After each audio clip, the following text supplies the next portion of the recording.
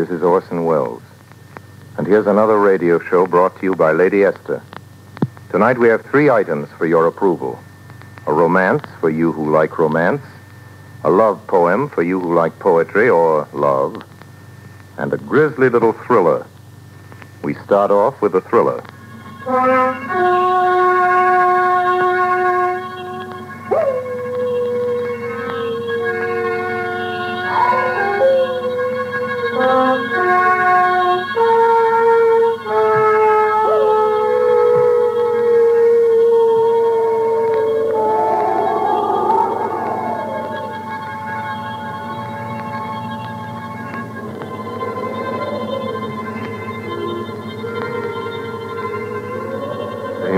Blows through the same trees, and the wolves prowled hungrily in the night as they did then, restless in their search for flesh. And a mantle of winter lies like a curse upon the forest. It was just such a winter's night as this that Ulrich von Gradwitz patrolled his dark forest in quest of a human enemy. 3 generations before his, this strip of woodland had been the disputed boundary between the von Gradwitz lands and those of Znaim's. And now the feud had grown to a personal quarrel between himself and George Znaim. It was Znaim he hunted now, even as Znaim hunted him. Tonight, if only tonight we meet. Znaim and I, man to man with none to witness. That was the prayer he made. And it was answered, for just as he stepped around the trunk of a huge beech, he came face to face with the man he sought. Von Gradwitz! The 2 enemies stood staring at one another for a long, silent moment. Each had a rifle in his hand, each had hate in his heart, and murder uppermost in his mind. But in that moment of hesitation, a deed of nature's own violence overwhelmed them both. Look, Znaim! Look! The tree! The great beech tree above them had been torn by the wind, and now crashed down, pinning them both helplessly under its branches. You're not killed, von Gradwitz. I'd hoped differently. No, you. More's the pity. You're caught anyway. Caught fast. What a joke this is. Ulrich von Gradwitz snarled in his own stolen forest. There's real justice for you. Caught in my own forest land. The land that belongs by legal right to me and to me alone. You may laugh if you like, Znaim, but when my men come to release us, it'll be my turn to laugh. For I'm sure you could wish yourself in a better plight than caught poaching on a neighbor's land. Don't be so sure your men will be here first. Seem to forget that I also have men in the forest tonight. Very close behind. There's no doubt they will be here first. Indeed. After they've dragged me out from under these branches, it won't take much clumsiness on their part to roll this massive trunk right over on top of you. Your men will find you dead under a fallen beech tree. What more natural death than that? My men had orders to follow me in 10 minutes. Must be all of 7 since I left them. So at any moment now, we'll hear them coming through the forest. And believe me, my dear Znaim, when they get me out, I shall remember your little plan, for it was a very clever one. Only unfortunately for you, it will be executed in reverse. Good. Then we fight this quarrel out to the death. You and I and our forest. You're in pain, Znaim. You badly hurt? If I am, how does it concern you? I've no wish for your sympathy. I was only making conversation. The sound of our voices drowns out for the moment this beastly screeching wind. Listen. Is that men coming? No. Only the branches beating in the wind. Znaim. Znaim. I've managed to get at a wine flask I had in my pocket. If you could catch it, I'll throw it to you. There's good wine in it. Let us drink, even if tonight one of us dies. I can't catch it. I can't see. There's so much blood caked around my eyes. In any case, I don't drink with an enemy. Neighbor, do as you please with me tonight if your men come first. It was a fair compact. As for me, neighbor, I've changed my mind. I'm serious. If my men come first, you shall be the first to be helped. As though you were my guest. I don't want your help. I made a compact. I shall stick to it. I expect you to do the same. We've quarreled like devils all our lives over this stupid strip of forest. Lying here tonight thinking, I've come to realize that there are better things in life than quarreling over worthless land. Neighbor, if you'll help me bury the old quarrel, I'll ask you to be my friend. Your friend? How the whole countryside will stare and gabble if we ride into the market square together. Why, no one living can remember seeing Znaim and the von Gradwitz talking to one another in friendship. Then we shall give them a story to tell their grandchildren. If we choose to end our feud tonight and to make peace among our people, there's none to interfere, no interlopers from outside. That is true. I would go and keep the Sylvester night between your roof, and you'd come and feast one high day at my castle. I never thought to want to do other than hate you all my life. But tonight I think I've changed my mind about things, too. You offered me your wine flask. Ulrich von Gradwitz, I will be your friend. Thank you, neighbor. Now more than before, I pray that my men come first so that I may be the first to show honorable attention to my enemy who's become my friend. And I, too, pray the same. The wind has died down a bit. Perhaps if we shouted for help in this lull, our voices might carry. It won't carry far through these woods, but we can try. Hola! Let's try again. Hola! I thought I heard something. I wish I could see. I can see figures coming through the woods. They're following the way I came. Hola! Hola! They hear us. I can see they've stopped. Now they see us. Yeah, they're running down the hill towards us. How many of them are there? I can't see distinctly. 9 or 10. And they're your men. I had only 7. And they're coming fast towards it. What's the matter? Aren't they your men? Are they mine? Ulrich, what is it? Who are they? Ulrich, answer me. Answer me. Are they your men or mine? They're not your men. They aren't mine. They're not men at all. They're wolves.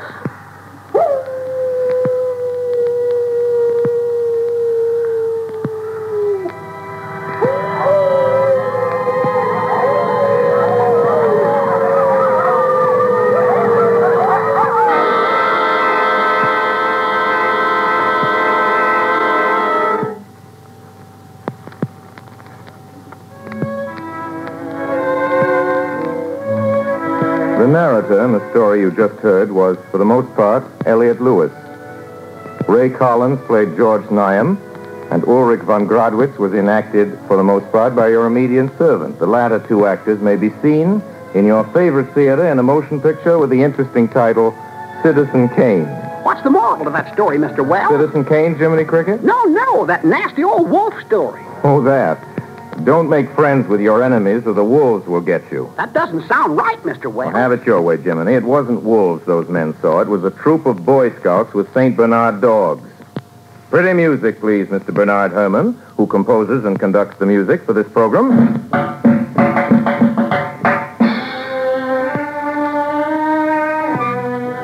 Today is Michaelmas Day, or the Feast of St. Michael and all the angels.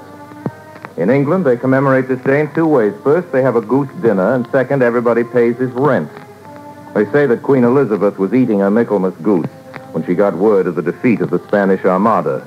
That seems quite natural, since St. Michael is a patron saint of seafaring men. On the west coast of France, a fisherman named a bay after him and built one of the world's great cathedrals in his honor, Mont Saint-Michel. Today is also Leif Erikson Day. There isn't much reason to doubt that Leif Erikson discovered America 500 years before Columbus. Altogether, today's a fine day for seamen. Horatio Nelson should have been born on this Mariner Saint's Day, and he was. Nelson was the doughty admiral who defeated Napoleon at the Battle of the Nile. That was the battle where the boy stood on the burning deck. The boy stood on the burning deck. His feet were plenty hot. He wished that he was home in bed, but that's where he was not. Jiminy, that isn't the way the poem goes. Well, that's the way I heard it. You've been keeping bad company. Oh, no, Mr. Wells. Maybe ignorant, but not bad. Excuse me. Okay. Well, now it's time for you to tell the people about your poem. Well, as I said before, it's a love poem. The most intoxicatingly beautiful I know in all literature. The Song of Solomon.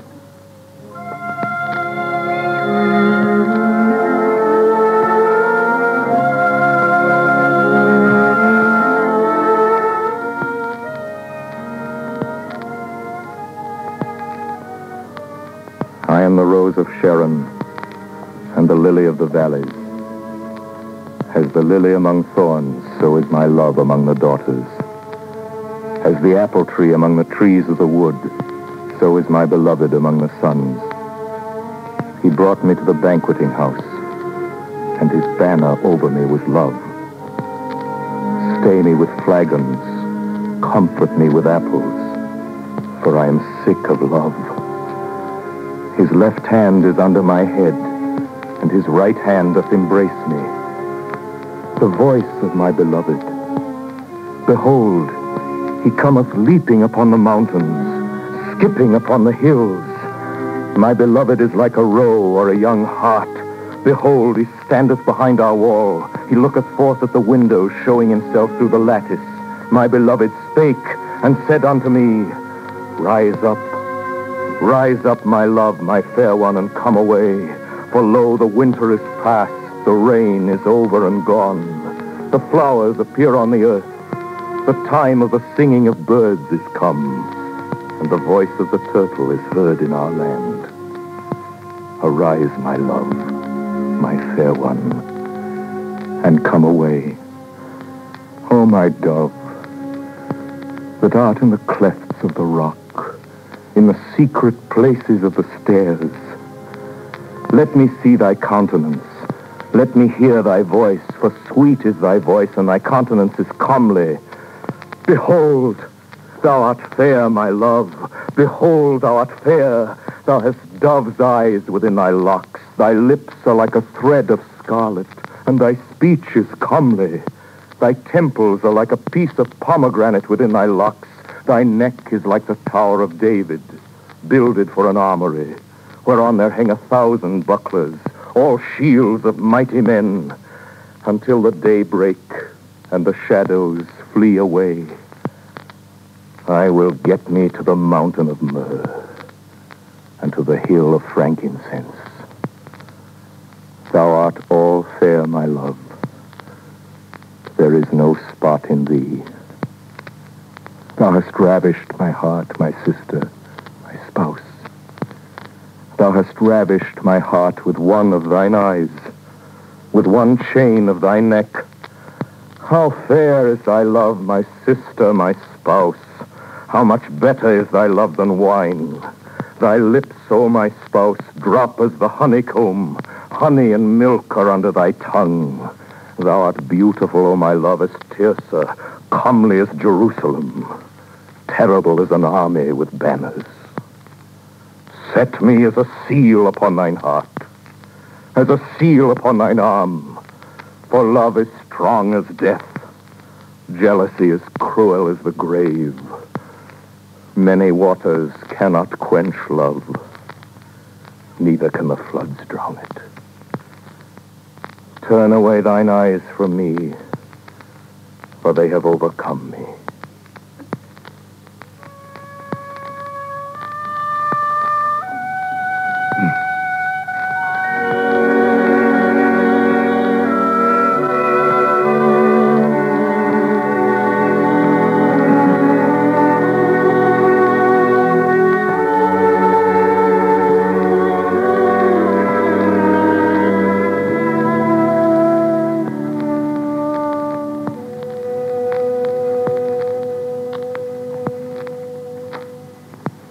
And now, ladies and gentlemen, here's a word from our sponsor, Lady Esther.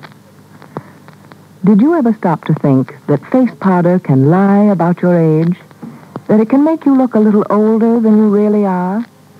Did you ever stop to think that face powder, instead of flattering the skin, can actually do just the opposite? Can make it look drawn and tired? Now, there's an old proverb that says, nothing tells the truth like a mirror. So look in your mirror and see how old your face powder says you are. Look closely and see how much your face powder really does for your skin. Can you truthfully say it makes your skin look smoother, fresher? I hope the face powder you use doesn't act like a sly traitor that shows up the little lines in your face, makes the pores look bigger. I hope it doesn't make your skin look even the tiniest bit older. You see, there's a new and flattering kind of face powder now that hides little lines, little blemishes. It gives the skin an instant new softness and even makes it look younger. So many women write and tell me that's the most thrilling thing about Lady Esther face powder, the way it makes the skin look younger. You'll say it's like magic to see the change that takes place in your skin, how it takes on new warmth, new life. Well, there's a very good reason why you get such different results from Lady Esther face powder. It's a new and different kind of powder. It's made by my exclusive twin hurricane method, which makes it much softer, much finer than powder usually is.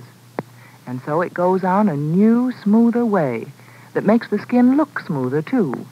Yes, and younger, and fresher. If you try Lady Esther face powder, you'll see the difference in a glance, right on your own skin.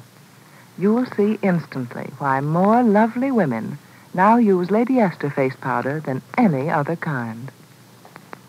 And now here's our love story. Sherwood Anderson's I'm a Fool.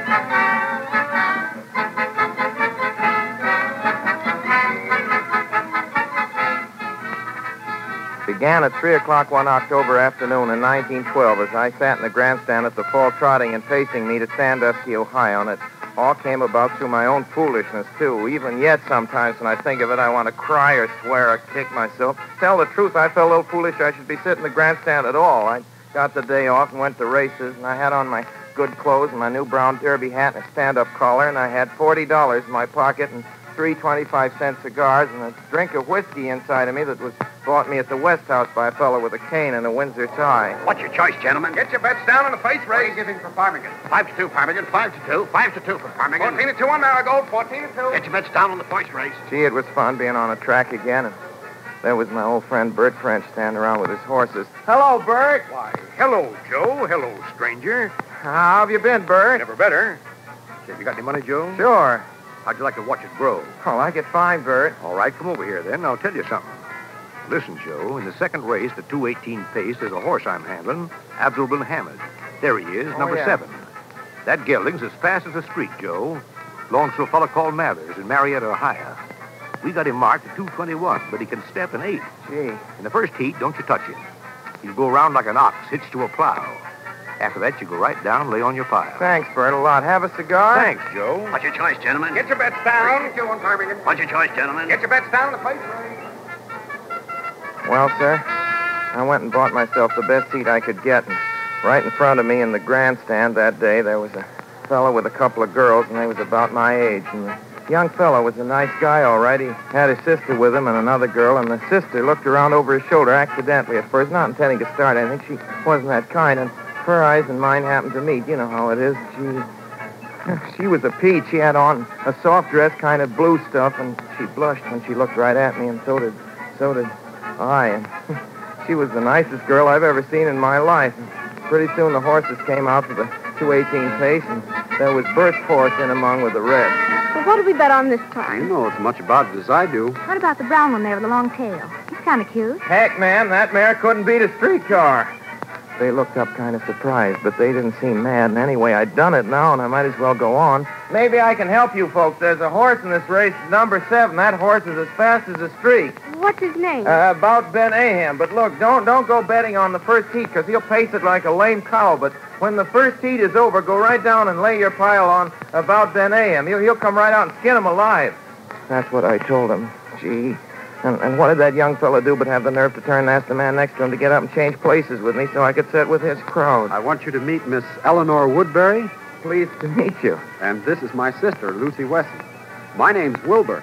We're from Tiffin, Ohio. I suppose it was their having such swell names got me off my trolley, and then that girl. Oh, you know how a fella is.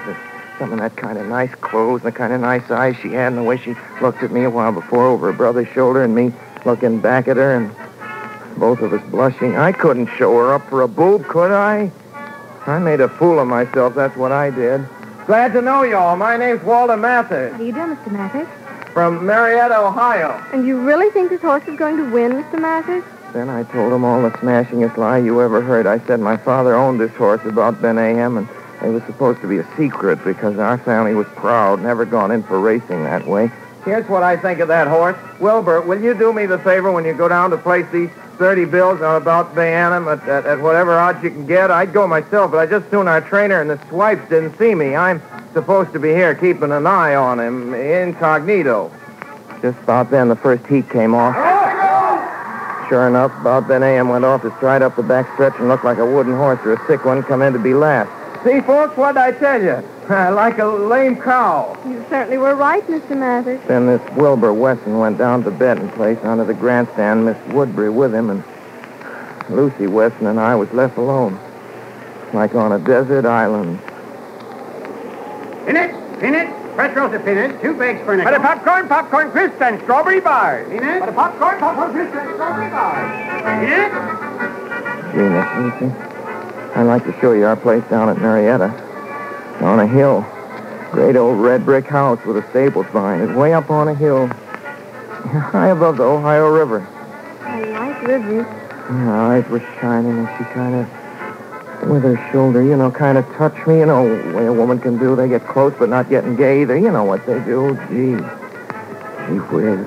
I began to wish I was on the square with her and to see what a fool I'd been. There wasn't any way of getting myself on the square, no. There ain't any Walter Mathers, like I said to him. There ain't ever been one. But if there was, I bet I'd go to Marietta, Ohio, and shoot him tomorrow. And then Wilbur Weston came back with Miss Woodbury, and he'd gone and bet $50 on this horse, and the girls had gone and put in $10 each of their own money, too. Gee, I was sick then, but it came out okay. There he goes. Ben Aham stepped the next 3 heats like a bushel of spoiled eggs going to market before they could be found out. Look at him, Mr. Mathers. Look at him coming up. About Ben Aham. About Ben Aham. Now he's third. About Ben Aham. He's coming up. He's About Ben second. Aham. Oh, Mr. Mathers, he's going to win.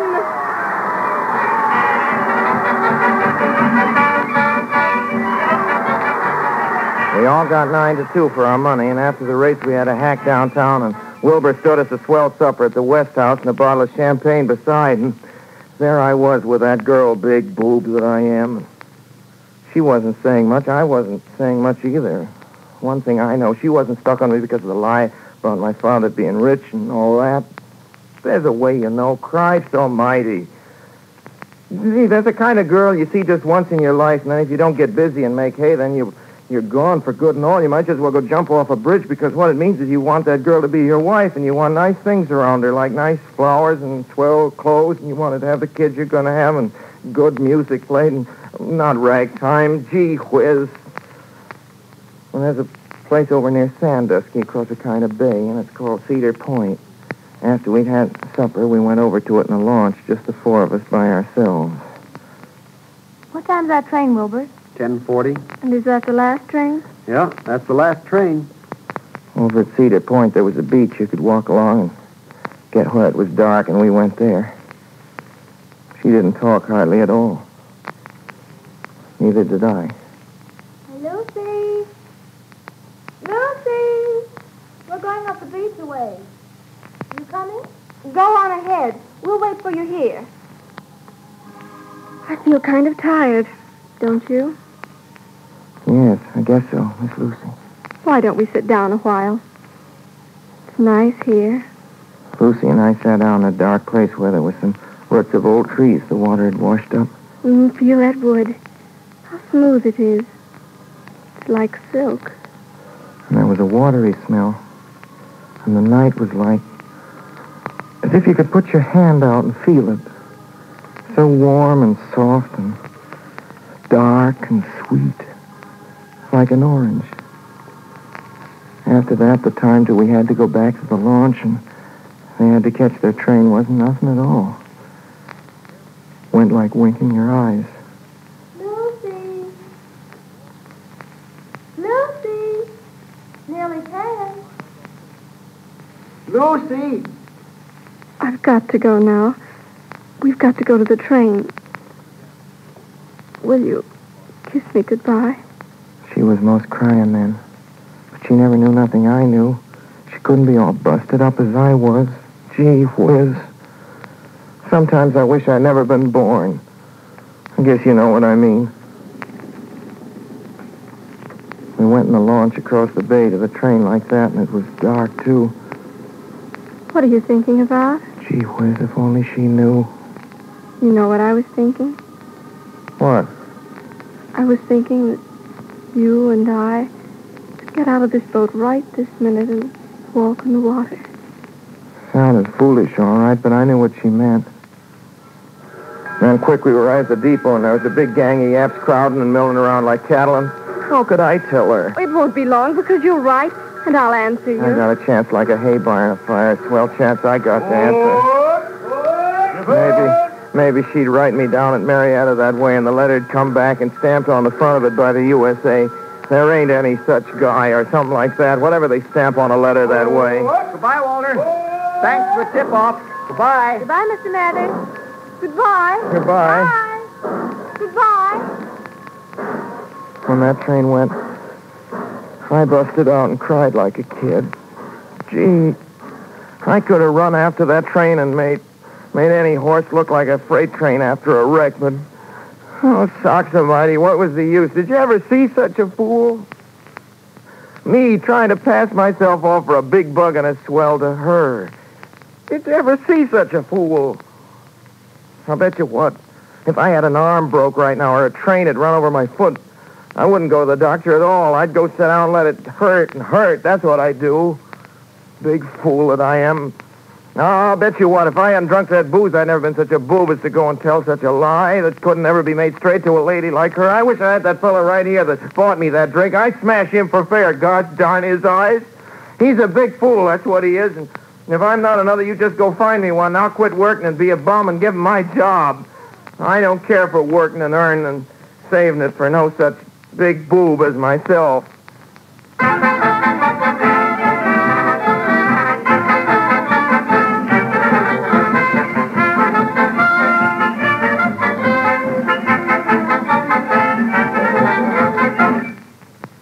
Ladies and gentlemen, that was I'm a Fool by Sherwood Anderson.